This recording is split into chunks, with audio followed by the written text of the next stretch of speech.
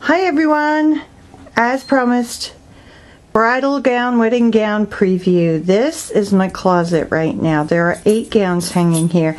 I actually have 9, but I started working on one of them. So I'm going to show you these dresses one by one.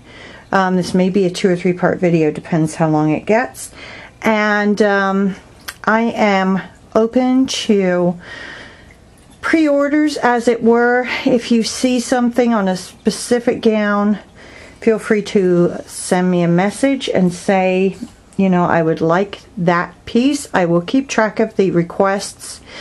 Don't expect you to pay for it until it's off the gown, but yeah. So I'm gonna pause the video and pull the first dress out. So, as usual, my gowns all have names, and I actually had my daughter name them this time. This gown is Flora, and I'm going to try and basically go from most simple to fanciest. It has the re-embroidered Alençon lace, but, oh, and there on the skirt also. Let me show you the hem, which is probably the prettiest part. That's what the hem looks like. This is going to be tricky to remove, I can tell just by looking at the way that it is attached. It will be a little messy when it comes off, and then what I do is I just try to get rid of all the extra threads. But this is pure white, and I think I said this gown is named Flora. I'm going to show you the back too. There. It has, this is bustled. Hang on, I'm going to do something here. I'm going to pause the video for a second. So looking at the back of the gown, this is actually bustled, and there's a name for this kind of bustle. It's where it goes, it bustles inside instead of outside. But anyway, as you can see there, these appliques continue over the skirt and a short train. So this is Flora, and there you go, it says Flora. Okay, I'm gonna pause the video, go to the next gown. This gown is called Winifred, and I'm sorry, I just don't really have a way of showing the entire dress at once very well. But this is palest off-white, and it has clear sequins, little tiny beads on it. These are the sleeves. The bodice is heavily beaded, but generally you cannot remove bodice appliques. You can cut around them and use it as is, but it's generally impossible to actually remove them, as the stitching of the beads is generally part of the gown itself. So it has random appliques on the skirt, as you can see, and I'll show you this hem. This is a pretty hem, looks like that, and I'm going to show you the back.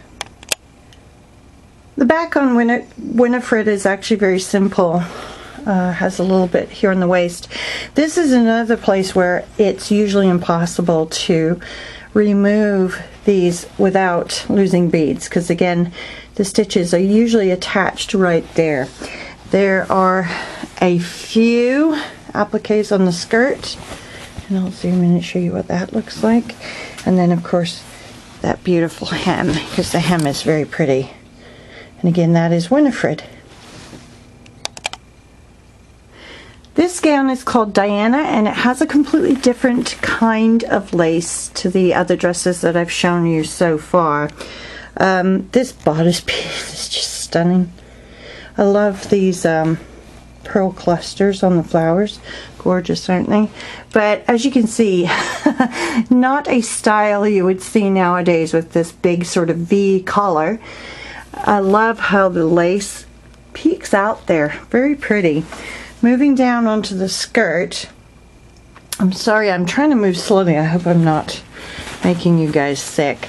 You have these gorgeous appliques. And again, look how they have these massive clusters. This is a pure white dress. The pearls are actually off-white. They are not pure white. And the sequins are slightly off-white as well. Here's the hem. Haven't tried on any of these gowns. I have not actually tried to remove anything yet. I think that hem will be removable. These appliques on the skirt may have to be cut around the edge rather than removed with a seam ripper, but look, aren't they gorgeous? I'll show you the back of the dress now. So let me zoom in a bit here. It has these sort of layers. Again, not anything you would see nowadays. And as you can see, there are appliques on there. But it's really the skirt, the train, that you need to see, which is just a wonderful, wonderful thing with all these appliques and that beautiful hem. There you go.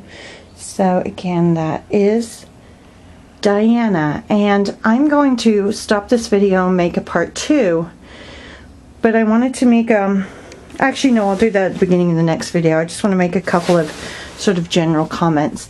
Anyway, again, this is Diana.